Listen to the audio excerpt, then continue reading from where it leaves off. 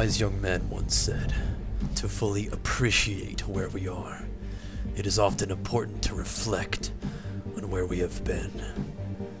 This is my story. The story of Bajheeroth. My story begins with me, young and dumb, completely oblivious to how lucky I was to have my love, Hannah, within arm's reach. I proposed to her, you know, and she said yes. We were young and in love, the picture of what life should be. In each other's arms, there was nothing we needed but each other.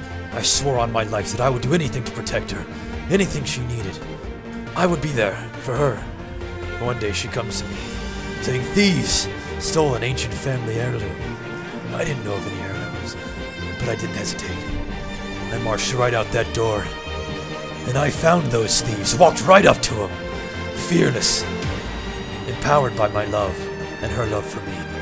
I demanded the heirloom be returned to me at once, and they attacked me. At first I ran, shocked, unsure if I would survive the encounter. Then I realized I was fighting for my love. With that in mind, nothing could stop me. I quickly dispatched of the thieves. Filthy mongrels. Every one of them deserves to die. Get shit on. After dispatching of the mongrels, I walked over to them. Something shimmering upon their body. I searched their packs, and then I found it. The most beautiful piece of metalwork I had ever seen in my entire life. As soon as it met with my hand, I knew my destiny. To become the greatest warrior Azeroth had ever seen. I returned home. Hana already knew what I must do. So, I set off into a strange but beautiful land, filled with the most exotic warriors I'd ever seen. All of them unique in both their armaments and their talents. Perhaps I should have felt out of place, but I distinctly remember feeling right at home. As I wandered, searching out a place to fulfill my destiny, a place to train my body, sharpen my mind, I found exactly the place I was looking for. Oh, and it was a beautiful sight to behold as I entered the grotto and the temple opened up before me. I was awestruck. This is the place I was looking for. This is the place I would fulfill my destiny. I immediately fell into rank, eager to begin my training. At first, I was a little off timing, but soon I got the hang of it. A natural-born warrior, my master told me. And the funny thing was, I believed him. With every fiber of my being, I believed him. That I would fight for good, protect those I cared about. So every day I trained to exhaustion. But every time I thought about giving up, simultaneously I held in my mind the picture of my wife and my soon-to-be-born daughter. I trained for them. I trained to create a world in which they could live freely, safely, and with that purity of heart and righteousness of purpose, I became the warrior I sought to be, fully equipped to dispatch of any threats to myself, my world, or my family. With every strike, I solidified my promise to protect those I care about. The funny thing about promises, however, is that sometimes, despite all your training, despite all your best intentions, you are powerless. But I didn't know that then. Or at least I didn't want to.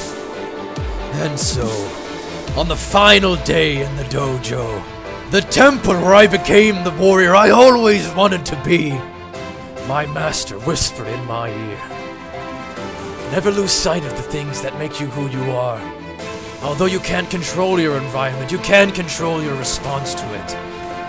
Know this, Bajheeroth. You are strong, inside and out. You've got the heart of a warrior. Care for it well." And I did. I returned my heart to whom it belonged, and we were so happy together once again. until the king called, eager to hear of my training and exploits in the faraway land. But during this meeting, the traitor Samuelson showed his true form. The demonic creature that burst from his flesh was like nothing I'd ever seen before. Luckily, my training had prepared me for such combat, dispatched him with ease. However, due to my prowess in battle, the king commanded me to go to war. I was to be a lone warrior, sent to destroy the demonic threats to our kingdom. Although it broke my heart, I knew I must go. The safety of my wife and child demanded it! How was I to know that the very thing I did to protect them? Oh, I can still see her face. She cried, and I just walked away. How can I just walk away? How was I supposed to know? That would be the last time I ever saw them. How can I just walk away? But I did. I did what I was supposed to do. I flew into the farthest reaches of our universe, doing exactly as I promised, hunting down and slaying any threats to my world, or my family. In the back of my mind, every close call, I knew that they were there, waiting for me, relying on me to defend them from what I thought I was supposed to defend them from. With all of my rage, I fought, and I killed each and every one of them, ensuring that there would be none left to pose a threat to me, my world, or my family ever again. The purity of purpose, I called it. Since when has killing been a pure thing? Taking a life is a sick, vile action that men shouldn't have the power to do, and surely shouldn't be ordered to. I wanted to be a warrior to defend those I loved. This isn't defense. This is murder! But then again, that fateful mission taught me a lot about the world. And this isn't the beautiful, pure place I'd imagined. This is a hellhole, designed to break the spirits of good and decent men, placed between committing the greatest sin or failing to defend your loved ones. Kill or be killed, and I chose to kill, and I was damn good at it.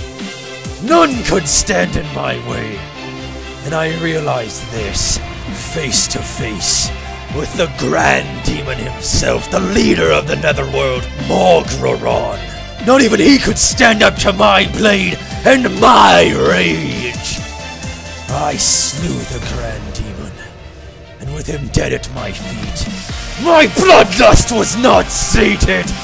I would kill every last demon in the Netherworld if it meant protecting my family, and so I did, hacking through them like reeds, blood flowing like rivers. I would never be satisfied until every last one of them lie dead and bloodied at my feet. I thought what I was doing was the right thing to do. I thought it would mean something. But war, my friends, war is purposeless. It's only the perpetuation of a cycle of violence that tears at the very soul of a man. No matter who wins, no one gets out unscathed. No one gets out undamaged. And although I thought I had defended those I loved, I was only a cog in the wheel of fate. A subject to its cruel machinations. And when I returned home, eager for the embrace of my love and my daughter, I found a silence and a stillness that pierced my heart worse than any blade ever could. I marched to the king's quarters and demanded to know where my family was. Where are they? He wouldn't even look at me to tell me they were gone. while I was off fighting his war!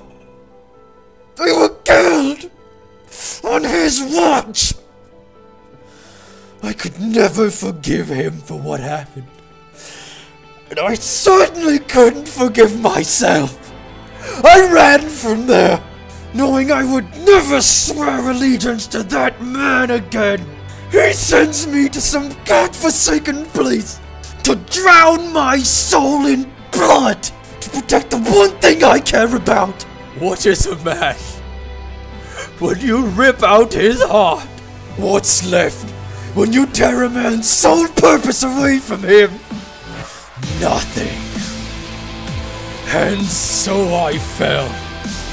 Memories of the man I used to be flashing before my eyes, reliving my worst and darkest moments, step by step, deteriorating, but then remembering who I used to be. Farewell, old friend. You did your best. And you, farewell, my love. I'm so sorry I couldn't protect you. I'm so sorry.